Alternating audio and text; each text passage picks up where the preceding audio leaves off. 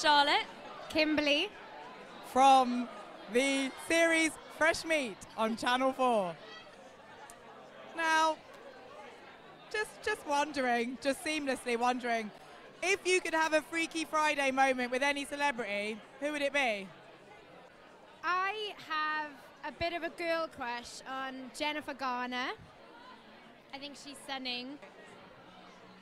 I'm going to say, because it's the first thing that came into my head, Bear Grylls.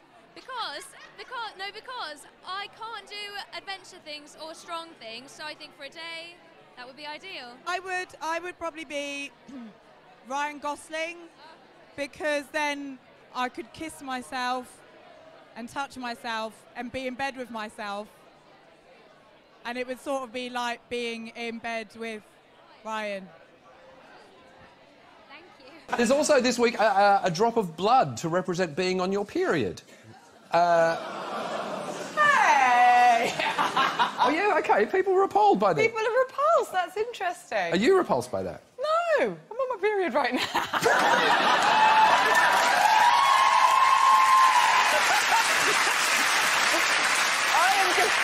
I'm going to use that immediately after this show. 25 drops. I grew up in a place called Hackney in London, and like so many places in London and here in New York, it was an incredibly artistic community, and I actually grew up round the corner from where Harold Pinter grew up. So if you want a snapshot of my childhood, the relevant answer right now is me and Pinter. Well, we essentially grew up together.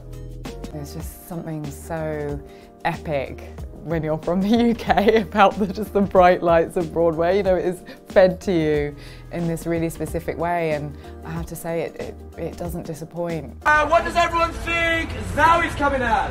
Loki! As Loki? Yeah, potentially. What about Tom? What about Charlie? Loki! What? Get up. Oh, we got anyone coming? Okay, let me see.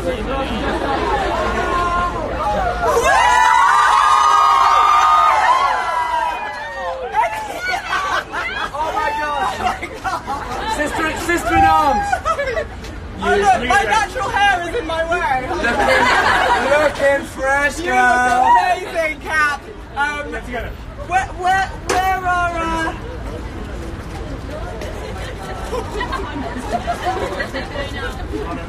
No money. No money. Straight ahead. Where? Right in We're here! Oh my god! Winning! I love it! I'm sorry. Oh my god, amazing. Let me just put him in. No, he was coming to me and that guy stuck his finger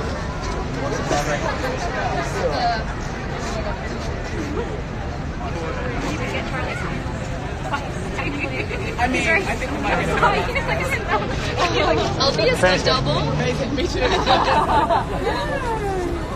Oh, I love it. What TV show would you love to guest star on, and what TV show would you love to guest write and direct?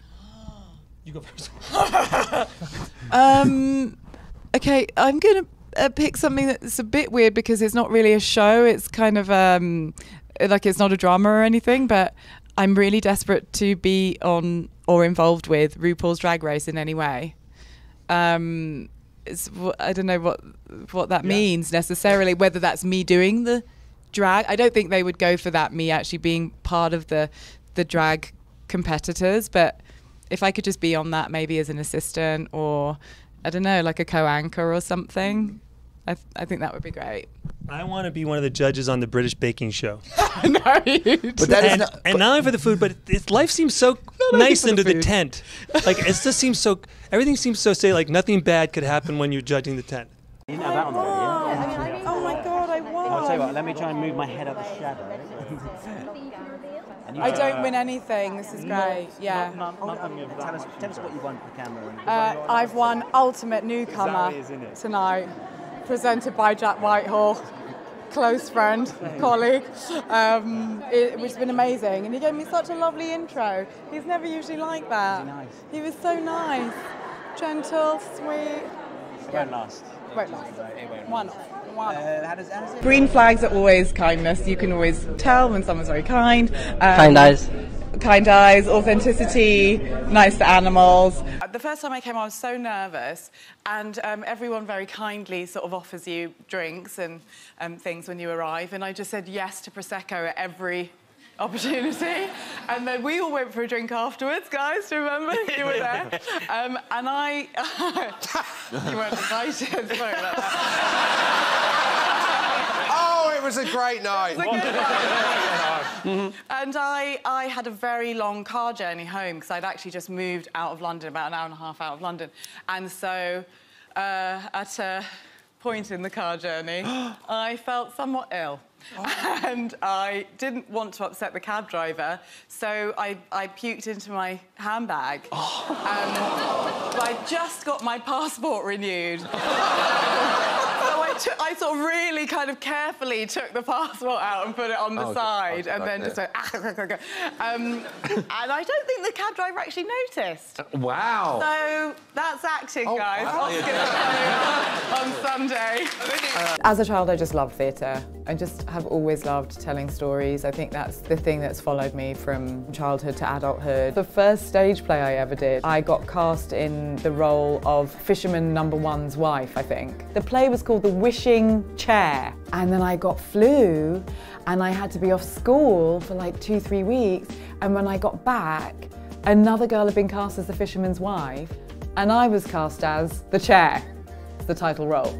I think I knew that I had to train as an actor when I'd got to age sort of 19, and I'd been acting professionally since age 6. So I'd already sort of seen a cycle of roles that were coming my way. I mustn't go and get my training and my degree because I'm scared of being typecast, but at the same time, I mustn't not get my degree because I'm scared of losing momentum. And so I decided to train, and I went to drama school. And the winner is... Fresh meat.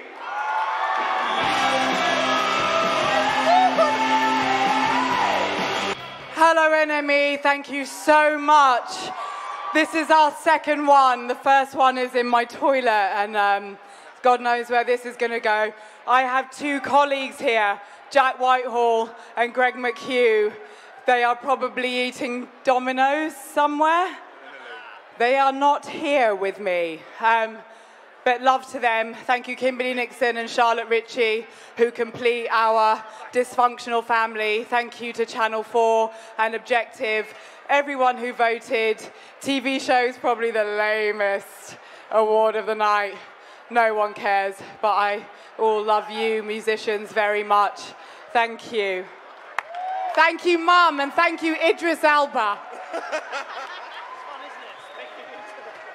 I'm really sorry, I needed the toilet, and I went in the toilet, and I came back, and I found out we'd won, and then it was a total mistake. I'm really sorry. Zawe's got the award. Thank you very much indeed. Jack's here as well. Thank you very much. Didn't even wash my hands. Sorry, thank you. It's too late. No, I'm sorry. Just go. Just go. Thank you. I don't want to promote, you know, being unprofessional and drinking ahead of going to work. I don't want to do that, but Vod's overdose in the hospital was shot the day after my birthday. And that was probably you didn't have any most makeup. hungover I've ever been, to the point where, because also, you know, this was one of our first massive nights out together as well, so you are genuinely trying as hard as the characters to sort of be the, you know, the coolest person you can be. And so I didn't need any makeup because I looked like I was recovering from an overdose. And we were filming in a real-life hospital, and everyone was doing so well, because it's the scene where they're all sort of stood around my hospital bed, and I was like, God, everyone's doing so well. I'm like sweating, and I can smell the wine coming out of my pores. One of the main sort of ensemble scene finished, and everyone disappeared, and I was helped out of the hospital bed by a lovely assistant, and then was walking through the hospital corridor, and someone who was genuinely unwell in the hospital went, God, do you think she's all right?